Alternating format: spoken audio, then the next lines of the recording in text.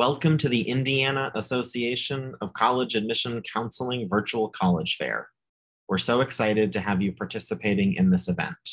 We have some fantastic schools here with us today. My name is Matt, and I'll be your facilitator. Before we get started, a few housekeeping items.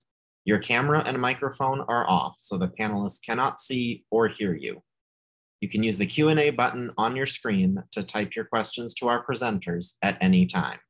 This is just one of many different sessions, so you should check the schedule on the website for more. The presentation is being recorded and will be available at strivescan.com/Indiana. And now I'd like to turn it over to our first presenter, University of Kentucky.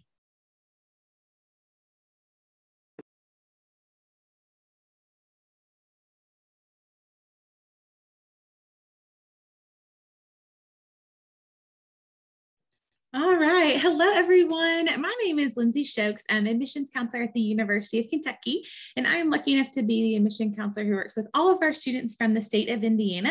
So no matter where you're joining us from tonight, I get to work with you throughout your college search process.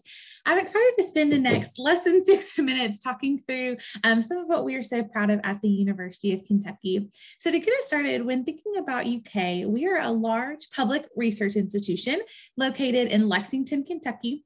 Currently, we have a little over 31,000 total Wildcats on campus. Some of those are college students, but others are in graduate or professional programs. When we think about the University of Kentucky, we think about a place where everything is achievable. And I hope that this next slide, if I can get it to go, will show you a little bit about what we mean by that. So with an institution with over 200 majors, there's so much for you to choose from, so many different academic programs. But at the same time, a 16-to-1 student to faculty ratio, or that 85% of classes having less than 50 students. And that's important because we are a big institution with big opportunities, but we want to make sure that you aren't just a face in the crowd or a number on a piece of paper. We also want to support our students both academically and socially. So having this variety of learning centers and tutoring on campus is one of the ways that we do that. Socially, one of the best ways to really get connected on campus is by getting involved. I would love to spend our whole 6 minutes talking about getting involved, but I probably shouldn't do that. So just want to share that there are so many ways for you to find your home, find your community within our greater University of Kentucky community. So whether you're interested in sports or animals or religion or music or whatever the case may be, there's going to be a home for you within our community. I'm not really supposed to have favorites, but if I could, my favorite is 4 Paws for Ability, which is raising a future service dog. So basically it just means that there's cute little puppies running around campus the majority of time. So that's really fun to see. Another good way to really build that community and get connected on campus is by living on campus. So all of our students are able to live on campus starting their freshman year if you want to. And one really nice thing about living on campus is all of our residence halls are apartment or suite style. So you're going to be really just sharing a space in a bathroom with a couple other people, which is nice. And they're all pretty new and updated as well. We also offer a variety of what we call living learning programs. We are going to live and you're going to learn with students who have similar interests as you, come from similar backgrounds, or have similar goals in mind. So again, this is a really cool way for you to take the larger University of Kentucky and find that community, find that home, and find other students who have those similar interests as you. So it really, really creates that community before you even step foot on campus. But speaking of finding other people, we love our Hoosiers down here in Lexington. So typically we have around 500 current Indiana or students from Indiana on campus at any given time. So it's nice that there's other students from your area, but maybe not so many that, you'll always be seeing someone that I think our location is also another really great thing about UK for you all. We are a really easy drive from the majority of Indiana. So just about 3.5 hours from from Indianapolis and the surrounding areas, from Evansville, same distance, and really from like the very top of the state, we're just between 5 and 6 hours away. So very easy. So it's nice that you're getting kind of out of your comfort zone, out of your state, but yet you're still close enough to home that you can get home whenever you might want to. And we are so proud to be home here in Lexington. Lexington, we are the second biggest city in the state of Kentucky. So it's nice because we're big enough that there are things to do, there's fun restaurants, good places to go shopping, but yet still small enough that you can really get to know the city easily. People are really nice down here. So there are a lot of benefits to the city of Lexington. And here are just some of the kind of bragging points I want to share with you. But I would encourage each of you, when you come down to visit UK, please take some time to visit the city of Lexington as well. It's so important to get to know that city that you might be living in. And if you are coming to visit soon, let me know and I'll send you my favorite Lexington recommendations. But to wrap us up this evening, we would love for you to apply to the University of Kentucky. So for any of our seniors with us tonight, the application is open. You're able to apply online through using our application, or we're a member of the Common Application. And this screen shows you the things that we're going to ask that you submit to apply. So apply online and then submit your application fee or fee waiver and your high school transcript. We are test optional. We can have a conversation whether or not you want to submit your test scores, but you do not have to apply. We have an early action deadline of December 1st that I would really encourage you to try to stick to if possible, because applying by December 1st allows you to be considered for scholarships, Lewis Honors College, and honestly, just let things hopefully be a little less stressful throughout the process because you have more time to get it all done. But speaking of scholarships, here's an idea of the different types of scholarships that we have to offer. As an out-of-state student, you are automatically considered for that Bluegrass Spirit Scholarship. And the others have different either applications or processes that we can always talk about, but do want you to know that there's a lot of scholarships out there for you to choose from. But I am so excited to work with you and help you through that process. And we really appreciate you taking the time to be with us and hear these quick pitches tonight. So please come down. Campus is open for tours Monday through Friday, a lot of Saturdays as well. And we'd love to show you around campus, show you what we are so proud of. So look forward to working with you, and go Cats. Great. Thank you very much, Lindsay. And next up is Western Kentucky University.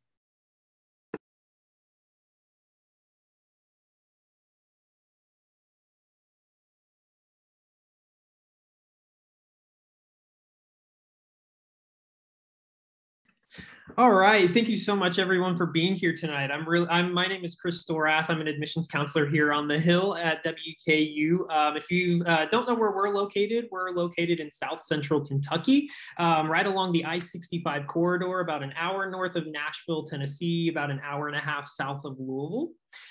So I'll go ahead and flip to the next one. So right now we're at about 18,000 students. So when you're a student here on campus, you really do get that big college feel. You get all the perks, all the resources that any major university would have to offer. But we do try to keep our class sizes as small as possible. So on average right now, about 23, 24 students is our average class size. That number can drop even more, especially as you get into your upper division courses, your junior, senior year. I remember having a class of about 10 other students my senior year, so they really can get small in size. And we try to maintain those class sizes as small as possible. So right now we're at about 150 or so degree programs just at the undergraduate level. Some of our more popular programs include our teacher education programs, nursing, in our pre-professional programs like pre-med, pre-physical therapy, and whatnot. So tons of different majors to choose from across the board. We also have 350, actually probably closer to almost 400 now, registered student organizations on campus. So there's a ton of stuff to get involved in. There is going to be something out there for literally everyone, whether it's a club tied directly to your major or Greek life or a service-based organization. There's definitely going to be something out there for everyone. So get involved right away, right from your very first semester. You can see at the bottom there as well, just some of our resources that we do offer to students completely. These are all completely free to all of our students on campus, such as peer and professional tutoring. So if you just need a little bit of extra help with a class or even editing or writing, getting started writing a paper or whatnot, definitely take advantage of those. We have our Career Services Center on campus as well, who specializes in doing things like helping you to write your resume, edit your cover letter, even doing mock interviews with professionals from various fields that they bring in to really help you land that first internship or job right out of college. All right, so to talk a little bit about our scholarships, these that you see right here, these are some of our automatic awards, meaning you don't have to separately apply for these scholarships, but these are going to be based upon, mostly based upon your unweighted high school GPA. So you'll see right there, if you're coming to us with at least a 3.0 or above unweighted high school GPA, you're going to be guaranteed at least that $2,500 academic scholarship, and that number can rise even more, so just kind of depending on where your GPA falls. And the only one of these that does take into account an ACT or an SAT is that top $8,000 merit award, just because it is one of our more competitive awards. Any scholarships you get or receive from WKU or from your high school can stack with one another as well, so you don't have to pick and choose between one scholarship or another. And most of these scholarships that we do offer through WKU, like these academic merit awards, are renewable for up to 4 years. The top dollar scholarships that you see right here, this is our general scholarship application for any student that's applying with us, regardless of GPA, regardless of test scores. Whenever you're admitted to WKU, it's like a one-page application you can fill out, and you will be in the pool for one of 1,200 different scholarships. This could just mean extra money from places that you didn't even know existed. Again, some are pretty specific on this top dollar source, but some are very general. So again, just for applying, that could just mean several more scholarships than you were anticipating. And one I do want to mention that's not on my PowerPoint is for any student coming to us from Indiana, you are eligible for in-state tuition via our Border State Scholarship Program. So nothing you would have to do separately for that. Just for being admitted from Indiana, you are eligible for the in-state tuition here at WKU via our Border State Program.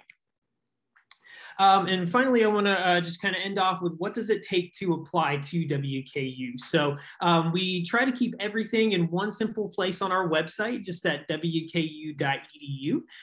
So when you go to our website, you click that apply button, you'll access our undergraduate application. It takes about 15 to 20 minutes to fill out on average, so nothing too extensive. But the main things we're going to need when you submit your admission application is your high school transcript and either an ACT or an SAT score.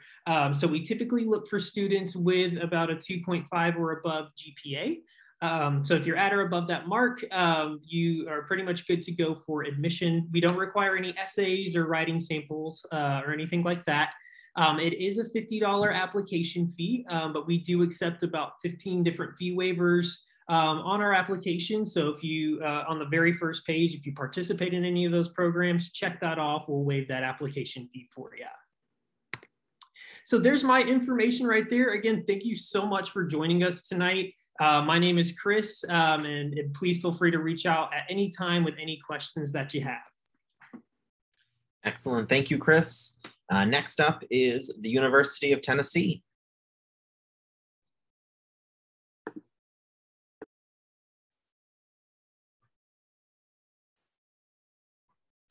Hello.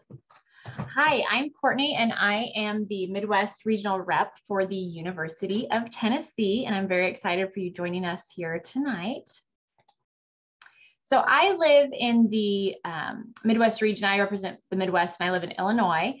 And University of Tennessee is just about a 5-hour drive from Indianapolis, so we're within a pretty reasonable radius.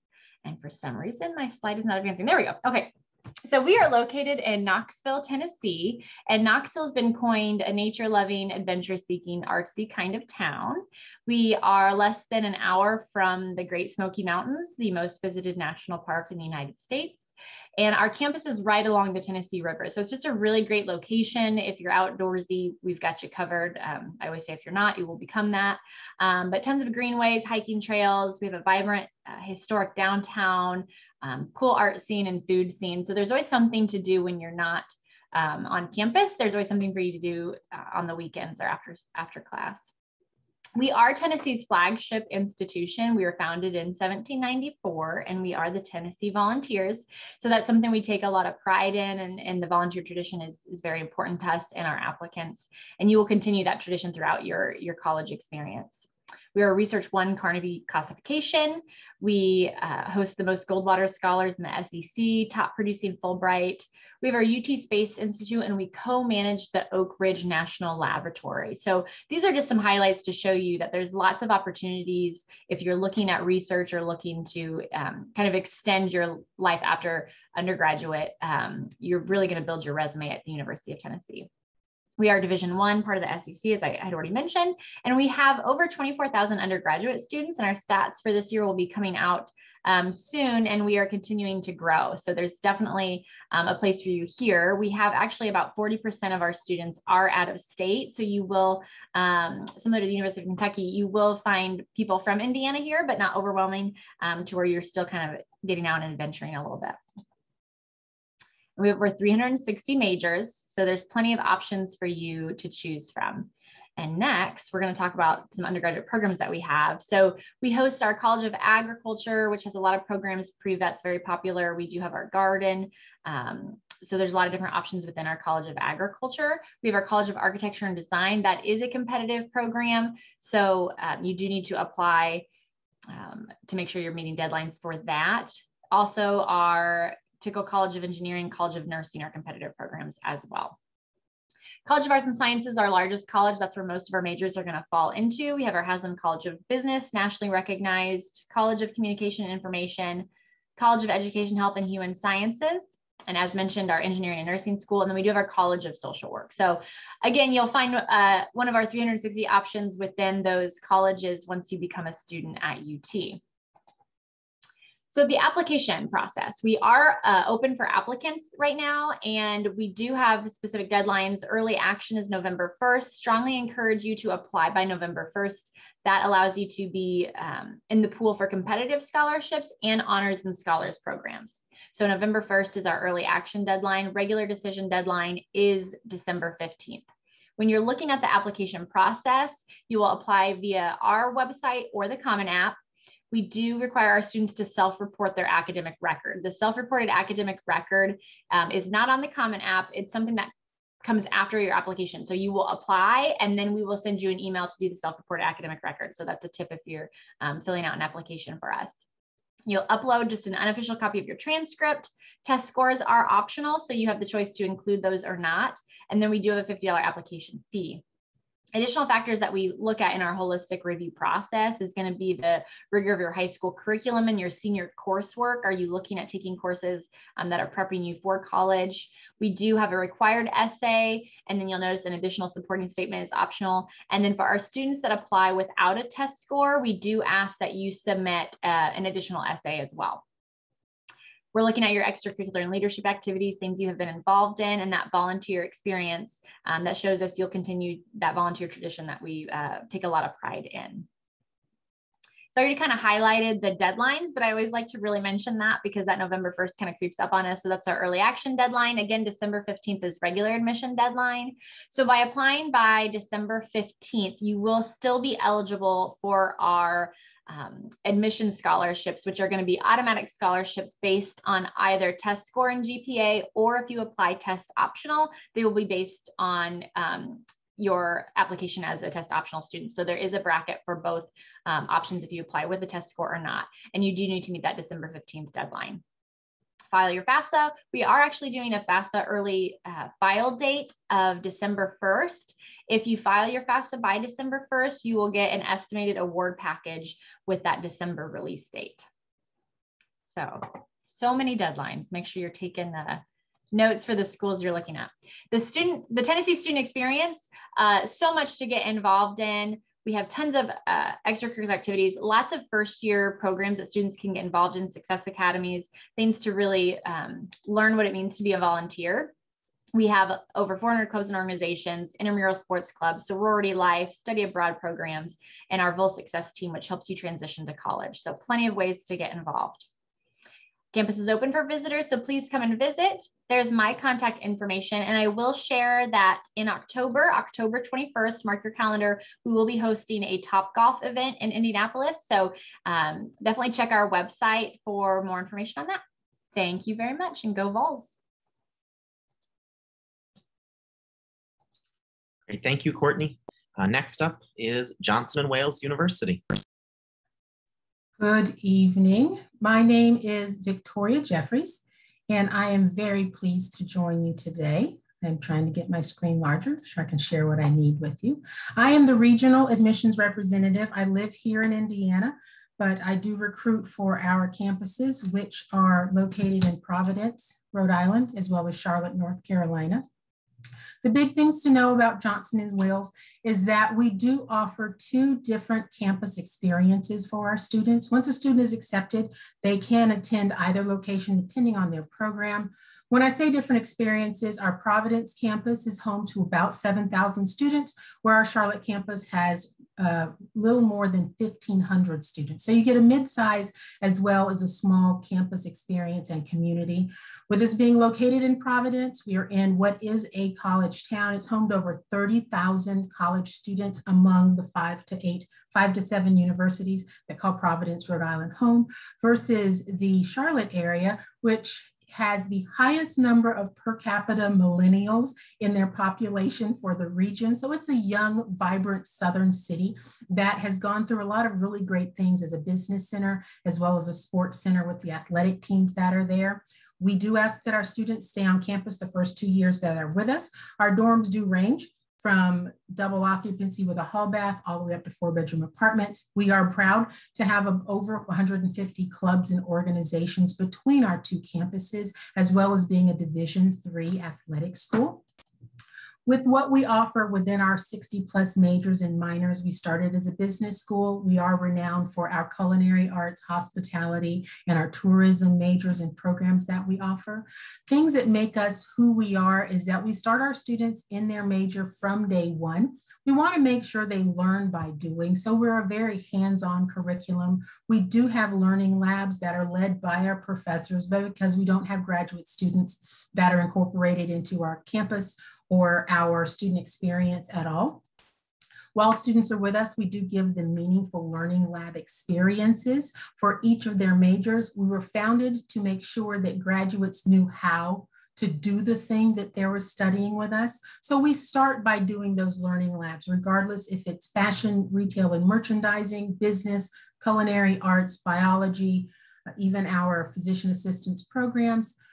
The second thing we do is we require all of our students to have at least 1 internship while they are with us. So our experiential education department is very proud of having over 1,500 in unique locations for our students to participate in meaningful internships to help guide them into their new profession. We are open for on-campus visitation for students.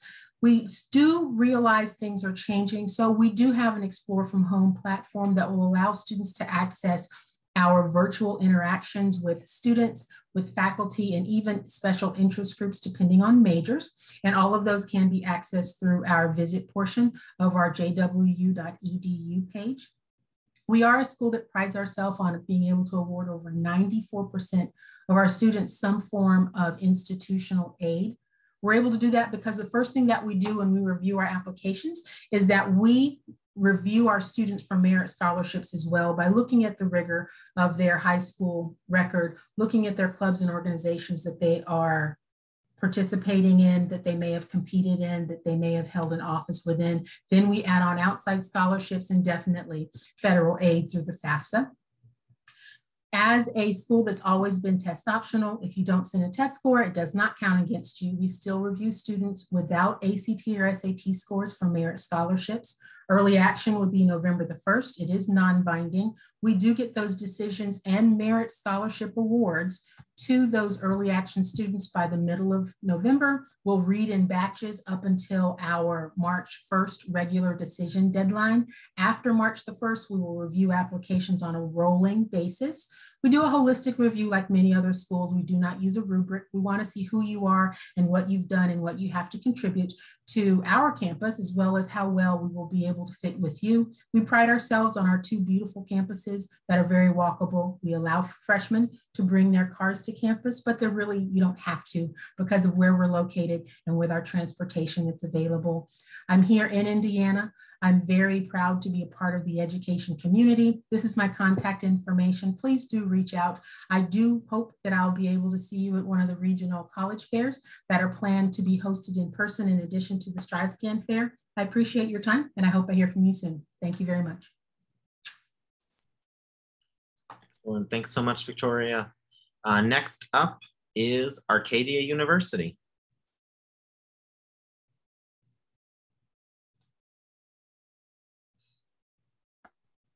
All right.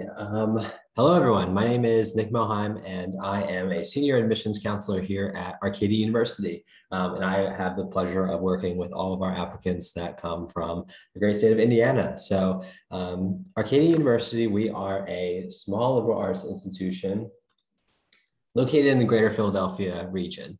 Here at Arcadia, we are located in Glenside, PA. So we're about 30 minutes outside of Center City, Philadelphia.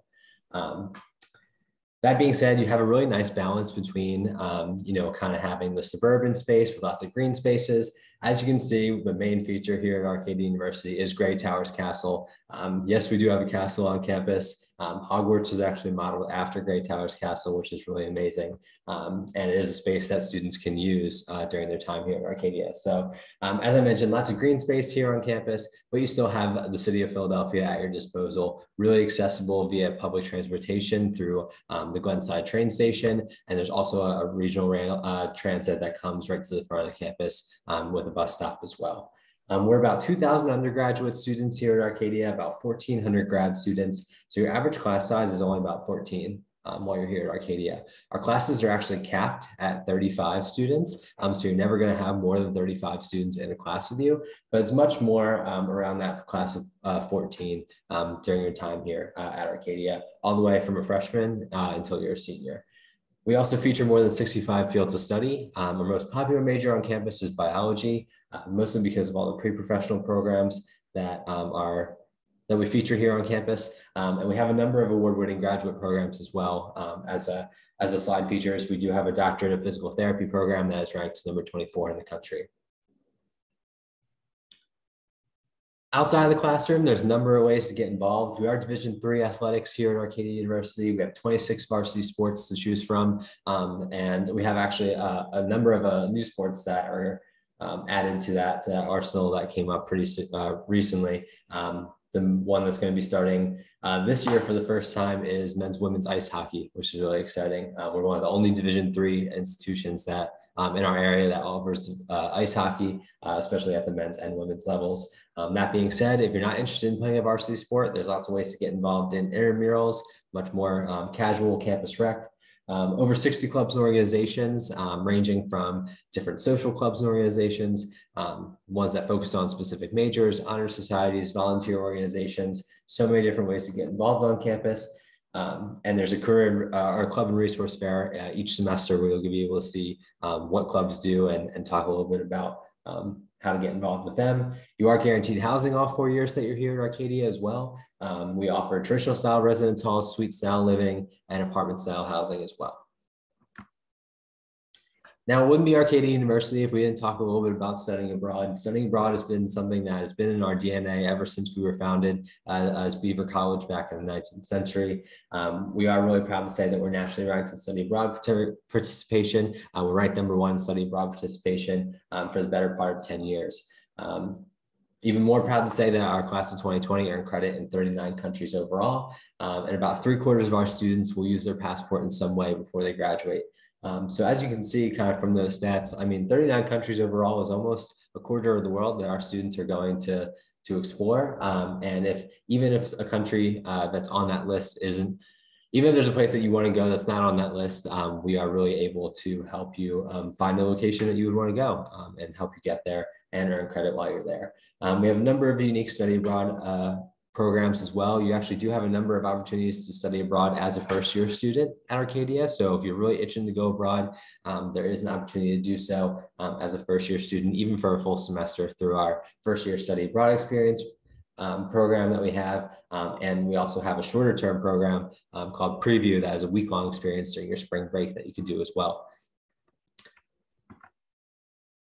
While we could talk for a long time about studying abroad, I also want to talk a little bit about some other special admit programs that we have at Arcadia. Most of these programs are actually programs that you're considered for automatically when you apply to Arcadia University, like our honors program, the Phi-Sci program, our first year study abroad experience that I mentioned on the previous slide, the Psi-Sci program, and the Gateway to Success program are programs that you're automatically considered for. All of these programs kind of range from being focusing on studying abroad. We have special admit programs that focus on social justice and social impact, in addition to helping you prepare to enter the workforce. And we have a page on our website that focuses on special admit programs that I encourage everyone to take a look at. A little bit about the application process. Here at Arcadia, we are rolling admissions. So our application is open and we are going to be starting to review applications very, very soon. And we're going to review all the way up through April for our application. We are members of the Common App, and we also are members of the Coalition application. There's no fee for our application, so no preference on which one you complete in that regard. We will also need your high school transcript. You can upload an unofficial transcript through our application portal so that we can kind of get you moving along in the process. And then we do also need one letter of recommendation from either a teacher or a counselor as well. We are test optional here at Arcadia. If anyone has any questions about how that works, I'm happy to answer any questions about that. And all those other materials are also optional that you see on your screen. And that's all I have for you guys. Thank you so much. Great, thank you. And finally, we will hear from the University of Arizona.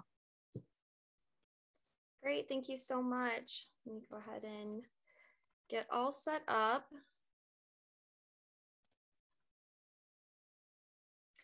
All right, thank you again for joining us to learn more all about these great schools.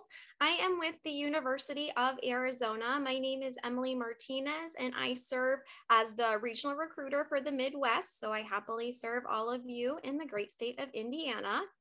So I'm just going to jump right in. The University of Arizona was founded in 1885. Actually, when Arizona was still a territory, wasn't even a state yet. So we have a long legacy. We have a long history. Our beautiful 1 square mile campus is located in Tucson, Arizona. That is our main campus. Arizona has about 35,000 undergraduate students and about another 10,000 graduate students making up our student community. Over 40% of our students come from out of state, so you wouldn't be alone. In fact, we have students coming from every single state in the US. We also have a very diverse student body with over 48% of our students identifying as diverse. Don't feel intimidated or overwhelmed by this larger university. We're still able to offer a very personal educational experience. Our class size is average between 20 and 29 students, and our student to faculty ratio is 15:1, which is very impressive for a large university. So why do so many students from all over the country and really all over the world choose to study at Arizona? It's because we offer big time opportunities for all students and all majors. We are a top tier world-class institution ranked in the top 1% of universities in the entire world. Arizona is a premier tier 1 research 1 institution, which sounds like a mouthful, but that means that we are a member of the prestigious Association of American Universities, which is an exclusive club of about 65 colleges and universities, from Harvard to Yale to UC Berkeley to the University of Arizona. And that's because we've been given that title because we focus on providing research opportunities to students. Of course, we have countless other opportunities for involvement in internships, study abroad, service learning, and much more. There are also a lot of other advantages to being at a large public university, like our programs. We offer 300 different program options. So we literally have just about any program to meet your educational needs. Some of our more popular programs include our nationally top 20 ranked public business college, our nationally recognized engineering programs, as well as our pre-health and medical science programs. Of course, we have many more to choose from, but some of those are the most popular. At Arizona, we aim to serve and support all learners. Our nationally recognized Strategic Alternative Learning Technique Center, also known as SALT Center, is a unique and exclusive offering available to students who need a little extra support or some additional services while studying at Arizona. So if that's something that sparks your interest, definitely look into it because it is an exclusive opportunity available through the University of Arizona. Not only do we have countless academic opportunities, we have over 600 different student-led clubs and organizations to participate in. Student clubs range from academics to leadership, to student government, to special interests, to Greek life, to athletics and recreation, and everything in between. My favorite student club to point out is Zona Zoo. It is the official student section for our Division I Arizona Athletics, and it has been consistently ranked by ESPN as the biggest, loudest, and best student section in the Pac-12 conference. Another great way to get involved is to live on campus. Living on campus at Arizona is really cool because you actually get to choose where you live. There is no restrictions or requirements. You get to choose if you want to live on campus, and if you do, where. All 23 of our dorms house freshmen through seniors. Tucson is very much a college town. It offers a great art scene, eclectic shops, coffee spots, restaurants, concerts, festivals, and so much more. You can also find a lot of outdoor recreation. My favorite thing to highlight about Tucson, especially being from the Midwest, is the gorgeous Tucson weather. It's an average school time temperature of 83 degrees and over 300 days of sunshine. What's not to like? We also like to boast that we have been, Tucson has been named to have the best 23 miles of Mexican food in the nation. So come hungry to Tucson. So that's all the fun stuff. To get down to the nitty-gritty details, our application is open. Applying is easy. We do not require essays. Personal statements are optional. Recommendation of letters are not considered. Don't submit. We are also test optional. So when we evaluate students, we're looking for some very specific information. We're looking to make sure that you have completed these 16 classes. They're also known as ABOR core competencies. So we will take the grades earned from these classes to calculate your unweighted 6-semester core GPA. And that core GPA, and only that core GPA, is used for admissibility and merit scholarship consideration. This is a bit confusing and very specific to the state of Arizona. So if you have questions, you can always follow up with me. This chart is also available on our website if you'd like to refer to the class list later. But thinking about that, we also do offer merit scholarships. Our merit scholarships are based on, again, your core GPA. There is no separate application for our merit awards. It is an automatic review when you're automatically reviewed for admission to the university. You can see for our out-of-state students, they do range to a high amount. If you would like to continue to connect with us, I invite you to check out our website here. We have virtual visit options. I'm also happy to announce that we have in-person campus tours. So please feel free to reach out to us if you would like to get your visit scheduled. So I'm going to drop my information in the chat, and that's it for me. Thanks so much. Great, thank you, Emily. So that wraps up our presentations. We now have a few minutes for Q&A before we end the session. So I'd like to invite all of our presenters to join me back on camera, and I would ask them to respond to this question. What advice would you give someone going through the college search process? And if you all respond in the same order that you presented. So we'll start with Lindsay. Gosh, there's so much advice. I think what I would share with you all is find a way to stay organized from the beginning. So as just like today from our time together, you heard so many different deadlines, November, December, all scholarships, one thing. So, find a way, whether it's like an Excel file where you list institutions that you're interested in and all the details like across the side, or, if you want to be kind of like old school like me and get a notebook and, write things down, whatever the way works best for you. Definitely encourage you to stay organized early definitely, because it's going to help you a lot in the long run. Yes, definitely. So I would say when you're going through the college admissions process, to take a campus tour of anywhere that you're interested in. There's one thing about like hearing it right now through a screen. There's another thing of actually being on campus and getting to experience it for yourself. So no matter where you're interested in applying, definitely get on campus, take the official campus tour. There's nothing like getting that student perspective. Usually it's a student-led tour, and you get to see different buildings on campus, and you get to speak with different departments, the admissions department. So take the official campus tour if you can. I second both of those. And to add something different, I would say check your email. That's definitely how we're communicating with you. And we're just going to keep emailing you if you didn't get the first email. So just stay on top of things by checking your email and staying organized.